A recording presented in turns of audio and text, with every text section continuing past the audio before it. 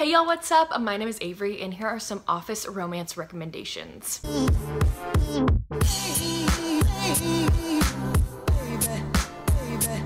So this also could be categorized as a workplace romances. They're not all necessarily taking place in an office. They're all books where the characters work together. In every single one of these books that I'm about to talk about, the couple work together. So that's kind of like a dynamic in and of itself. In every single one of these books, they're contemplating whether they can be together because they work together. So I thought we could just dive right on into these books. First, we have 5 Ways to Fall by K.A. Tucker. I love this book. It's been quite a long time since I've read it though. I kind of want to reread it. This is actually book number 4 in the 10 Tiny Breaths series. You do not have to read the other books to read this one at all. I did not. I read this book first. It's one of my first fully adult romances that I ever read.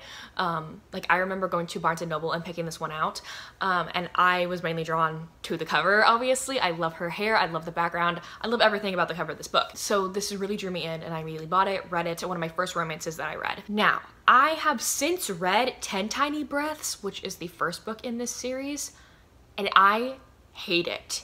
I hate it. I do not like that book.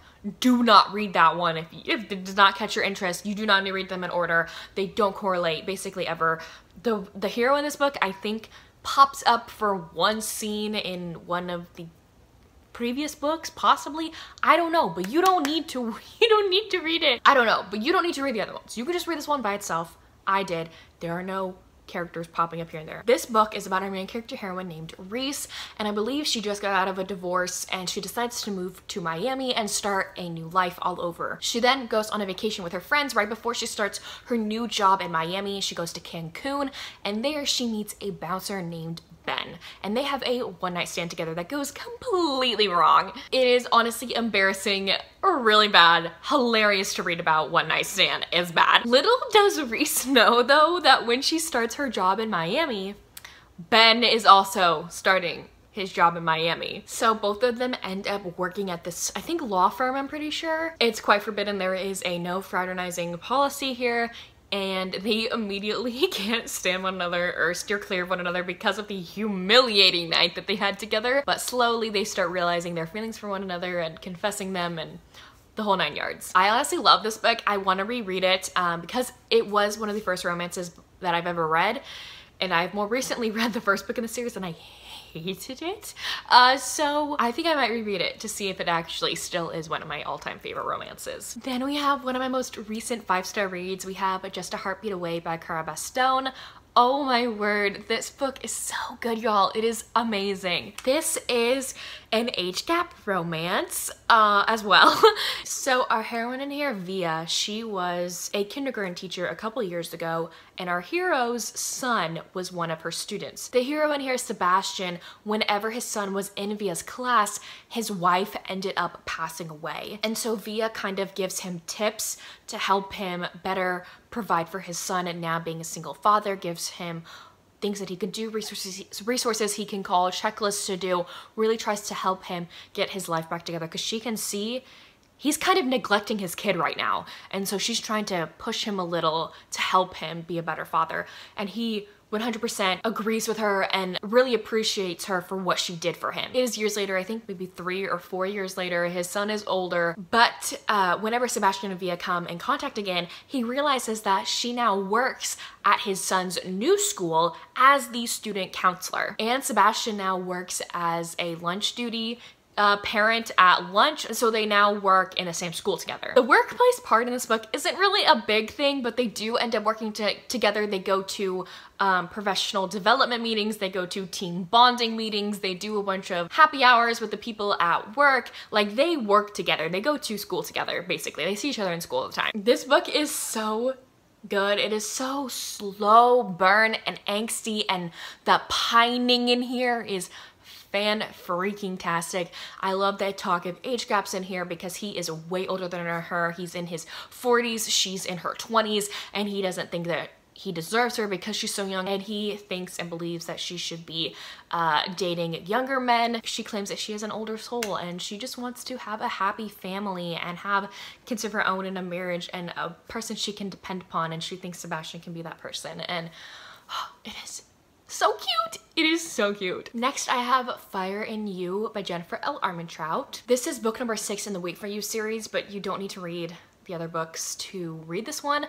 The couple in this book do pop up at one point in one of the previous books, but it doesn't really matter. This book takes place a couple years later. So this book is about Jillian and Brock, and this is also another age gap romance on top of it being an office romance. And so Jillian, her father owns this martial arts company, and Brock is one of the famous MMA fighters that are a part of his company. When she was growing up, when she was little, she always had a crush on Brock. Brock kind of knew, but he brushed it off because he always thought of her as a little sister because he is way older than her. But a couple years ago, before this book takes place, Brock essentially broke Jillian's heart, and she has not forgiven him since. It is years later, and she comes to work for her father at his martial arts company, and she has no idea that Brock is still there. Now Brock is seeing Jillian in an entirely new light. It is years later, and he starts realizing that he might have feelings for this woman, but he knows that he's gonna have to grovel his butt off.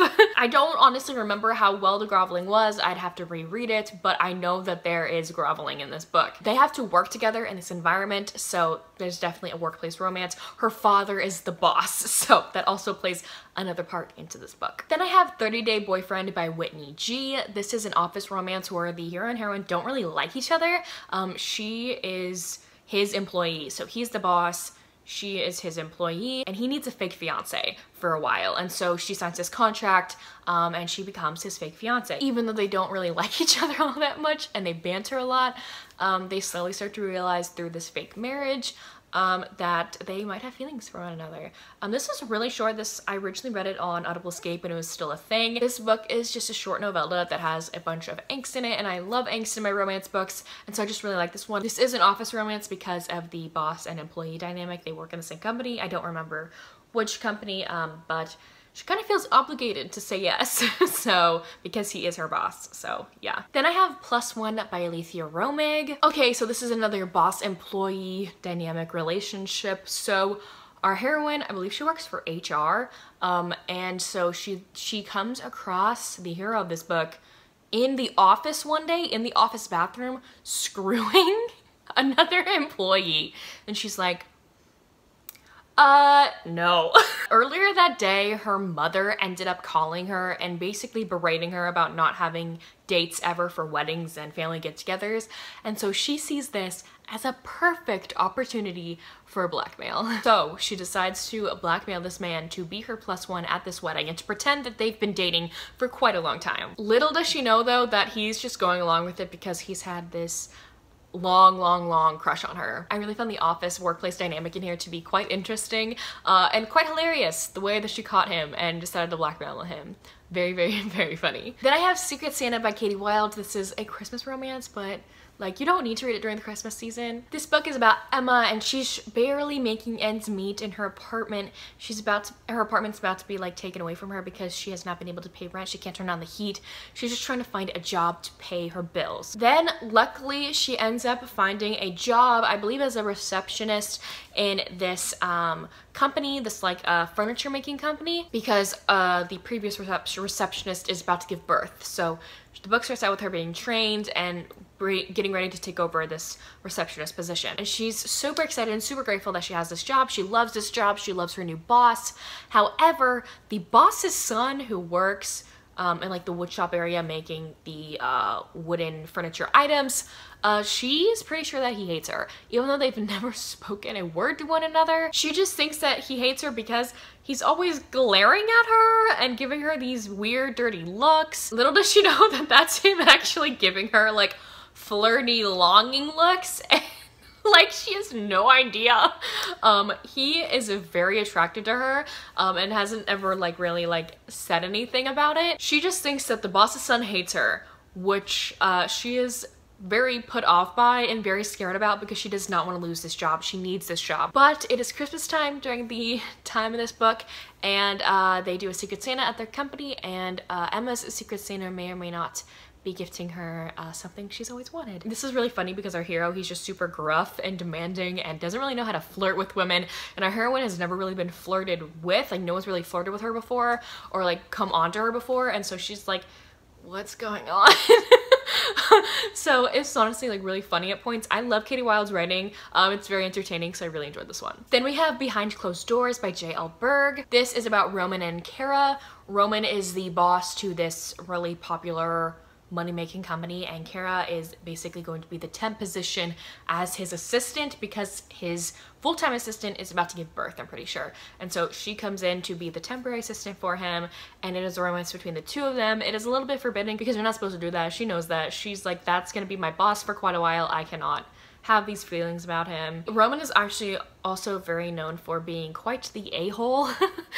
He's quite mean and gruff, and he is really put off by this woman who is quite cheery. And so this could also be considered a grumpy sunshine romance, I want to say. But Roman starts developing these feelings for this woman, and he just can't help but fall for her. And so I really like this one. Of course, we have The Hating Game by Sally Thorne. This book is about Lucy and Joshua. They are both assistants and part of this really big company, and they're both competing for the same higher position. They have been hating on each other for years and keeping track of them hating one another. And this book's just them slowly starting to realize that, like, I may not actually hate you, I may just like love you. There's a fine line between love and hate, and they don't really know how to express their feelings for one another. This is the epitome of a hate to love romance, enemies to lovers romance. If you haven't read this one, please do. But the office romance in here was quite fun to read about as well because they're both like competing basically for the same company position. Lastly, I have two books a part of the Beautiful Bastard series by Christina Lauren, first being Beautiful Bastard. This is another dynamic where there is a boss and his assistant. This is legitimately hate to love. The biggest hate to love I've ever seen ever. They despise one another, they can't stand one another, but they are forced to work with one another. They have forever always known that the other one is quite attractive, and they've always been quite interested in them in a physical sense, but they both hate each other personality-wise. But the beginning of this book basically starts out with them finally releasing their pent-up feelings for one another by being together, like physically being together in the office. There are so many office scenes of them being together in the office. There's one scene in a stairwell that anyone can come in and walk into, so yeah. Then we also have Beautiful Secret by Christina Lauren. This isn't my favorite book in the series. It's actually my least favorite one in the series, but it still has the office romance trope. Basically, Ruby and Niall work at this company together in London, and they are both asked to go on this business trip to New York City together. While on this trip, they end up like telling each other they have feelings for one another. Our heroine has always had feelings for this guy, always been crushing on him hardcore. Our hero hasn't really noticed because he was married and he just got through a divorce that was pretty bad, but he's slowly starting to notice Ruby and getting to know Ruby, and it honestly like shows the authenticity of relationships first starting, like with the awkward pauses, the awkward conversation. I really liked the authenticity when it came to those things, because in a lot of romance books that you read, everything just goes so smoothly, you know, and that's not real life, you know? I really liked that sense of the book where it really like shed light on like the reality of a beginning relationship. But yeah, they end up getting together on this work retreat, this work business trip. So they kind of have to like hide it from their colleagues. So there you have it. Those are 10 office romance recommendations for you. Please let me know down below if you have read any of these books or if you plan to. But anyways, thank y'all so much for watching. I'll see y'all soon in my next one. Bye y'all.